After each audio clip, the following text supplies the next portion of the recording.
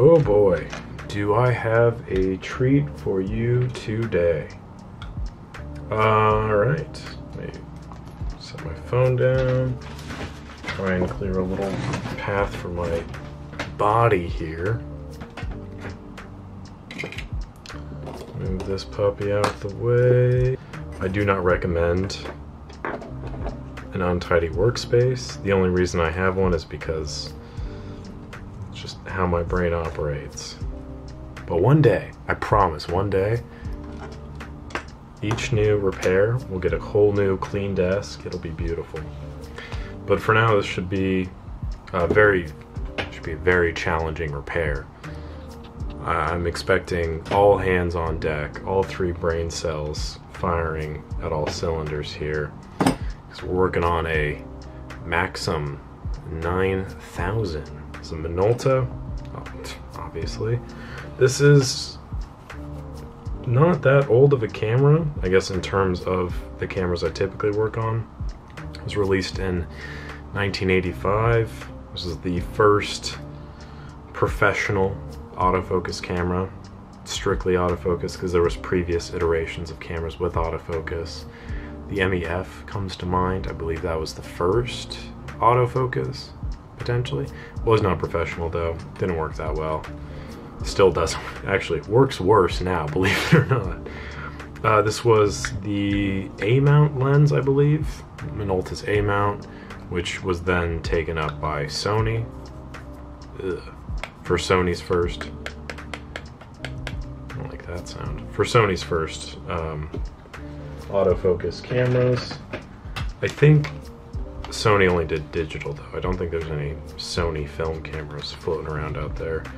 So this one is gonna be, oh man, ugh, it's crusty. Look at that. Look at the just dust and crust on that.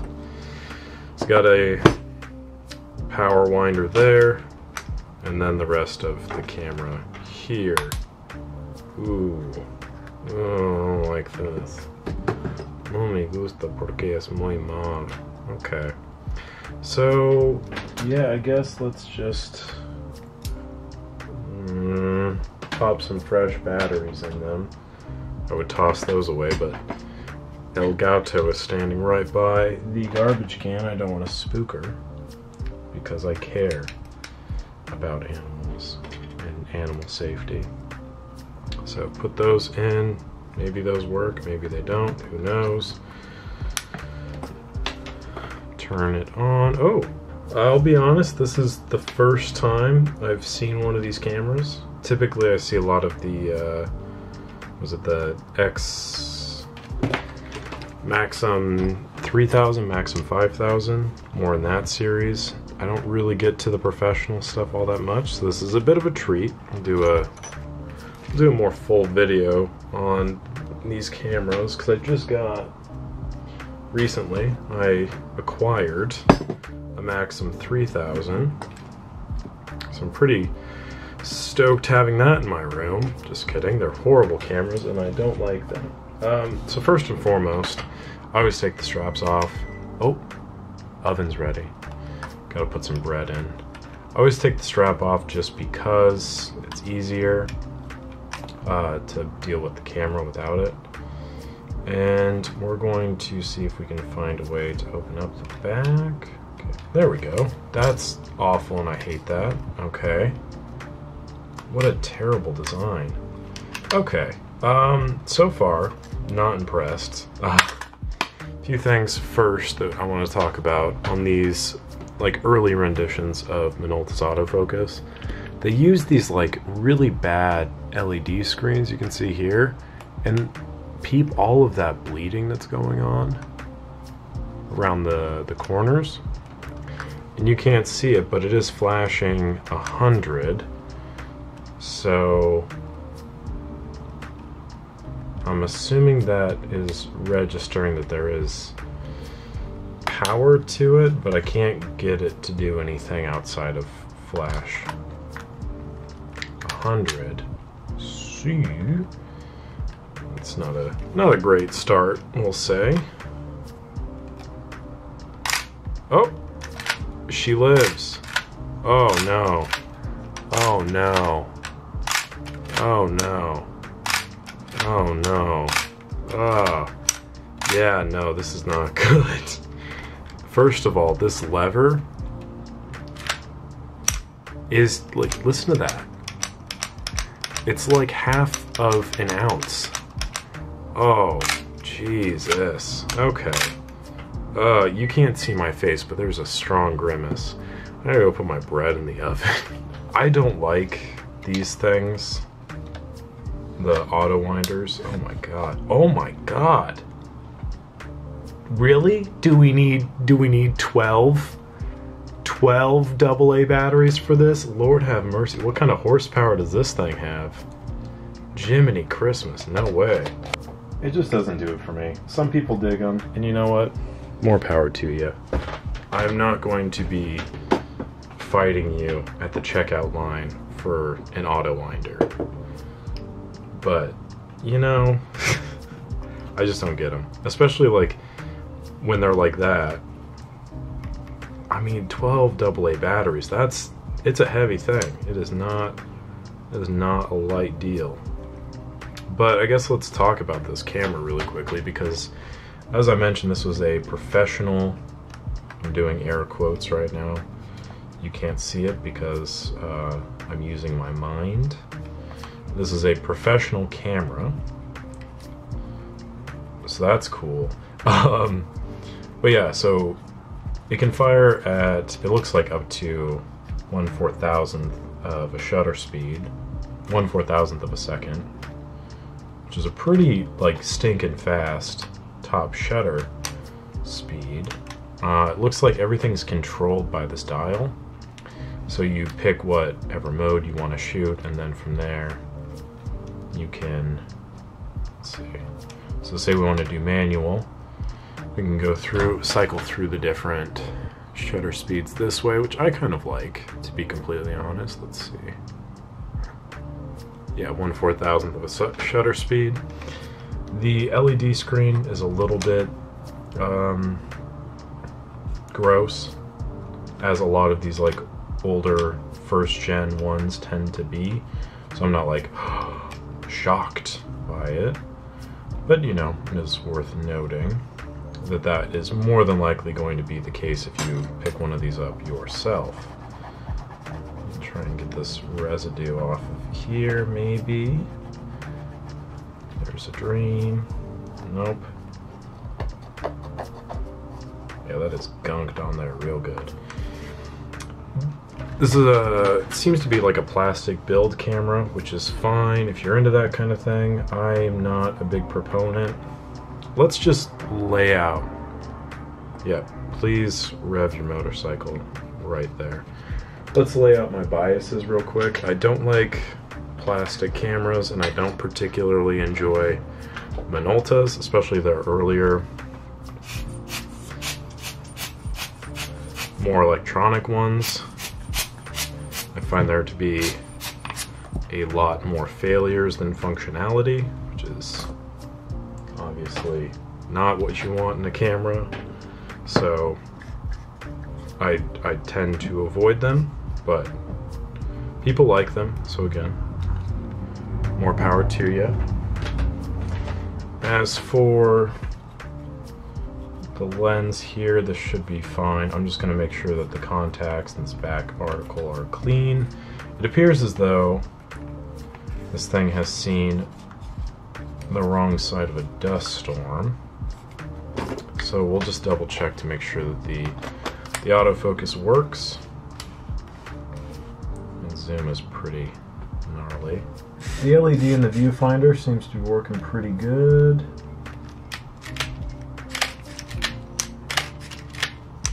It is very odd using an autofocus camera with a winder. Like, I find myself not remembering to wind. So I suppose in that regard, it would be, come on, focus. It would be more sensible to use the auto winder, so it gives you a little bit more of a natural experience. but also at that point just buy a different camera. I don't know how much these go for now, but I'd imagine back in the day they probably cost a pretty penny. And if you're used to advancing your camera, then it probably feels natural to do so. I just really hate this lever because it feels like the P30 where it's just like tacked on at the end. And it looks like it was. So there's that. Let's take a look at the crustiest looking, dusty, crusty power winder you've ever seen in your life. Oh yeah. I mean, this is just hypoallergenic right here. Is what this is. Lord have mercy.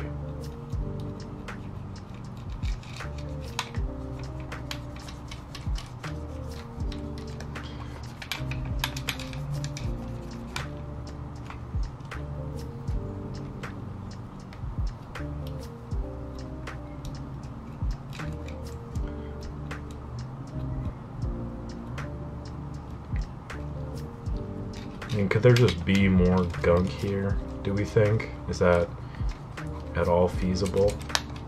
Could we just accrue more filth, maybe? Is that possible? Is that something that we as a society can muster? Or is this the world's storage of gunk and grossness? Contacts in there do look pretty good, which is surprising. Let me triple check though.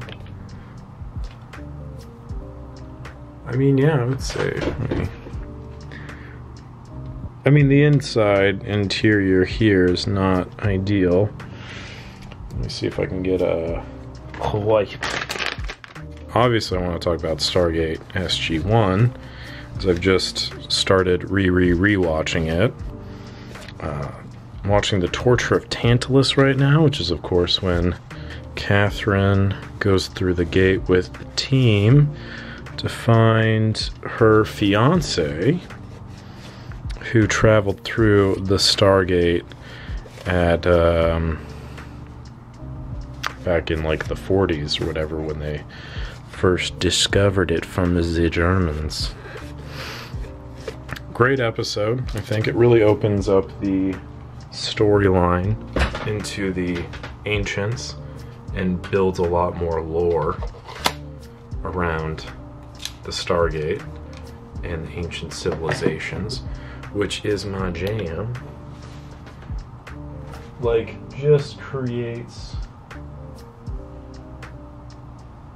let's see.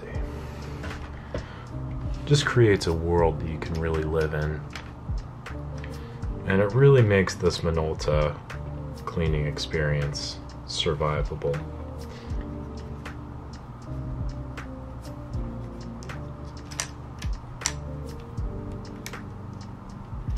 I'm also not hugely fond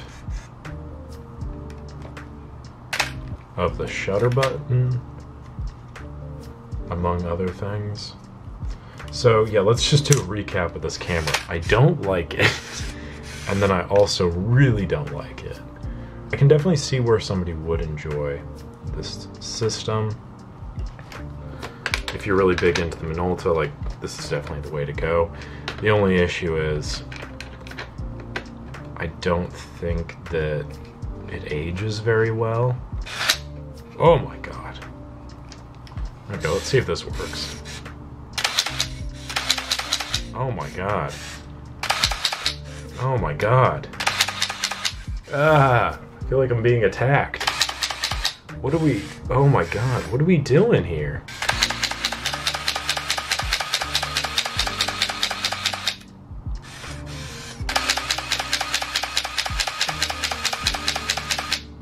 What it does, actually, just fires until the end of the roll. Interesting.